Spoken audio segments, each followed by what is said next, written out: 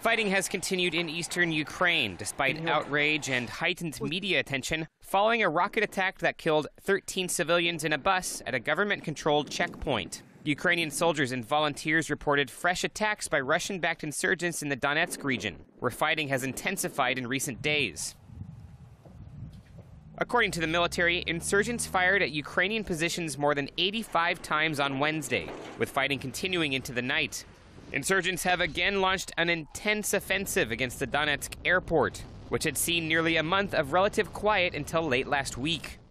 Photos posted online showed new heavy equipment acquired by militants controlling parts of the Luhansk region. Meanwhile, a spot report by the OSCE monitoring mission confirmed that the bus was destroyed by a Grad rocket. Security camera footage showed the moment of the attack, with shells seen falling near the Ukrainian-controlled checkpoint.